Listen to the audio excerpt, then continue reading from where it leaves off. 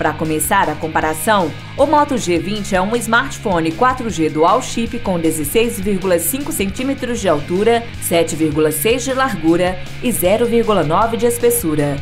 Por sua vez, o Samsung Galaxy A30s também é um aparelho 4G dual chip, mas com 15,8 cm de altura, 7,5 de largura e menos de 0,8 de espessura. Na parte da frente, o G20 tem tela Max Vision de 6,5 polegadas HD Plus e câmera frontal de 13 megapixels. Já na parte da frente do A30s, temos display infinito de 6,4 polegadas HD Plus, o sensor de digitais na tela e a câmera frontal de 16 megapixels. Agora, na parte traseira do G20, vem o sensor de digitais e a câmera principal quádrupla de 48, 8, 2 e 2 megapixels com flash.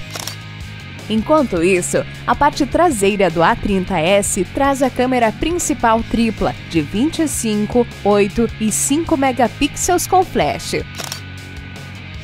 Para rodar jogos e aplicativos, o G20 foi lançado com o sistema Android 11 e processador octa-core junto com 4 GB de memória RAM.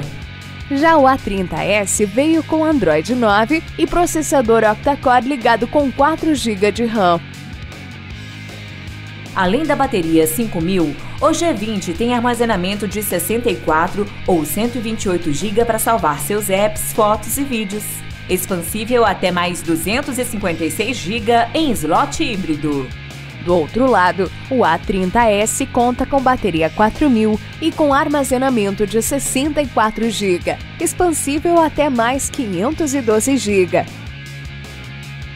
Não se esqueça que aqui na descrição do vídeo você pode acessar o link para comprar os celulares e acessórios.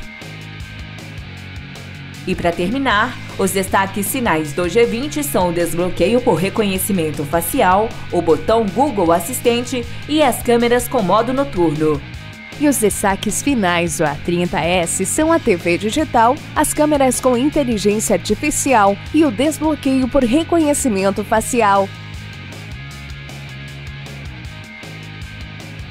Demais, né? Confira as nossas dicas para os dois celulares, os links na descrição do vídeo e se inscreva também no canal.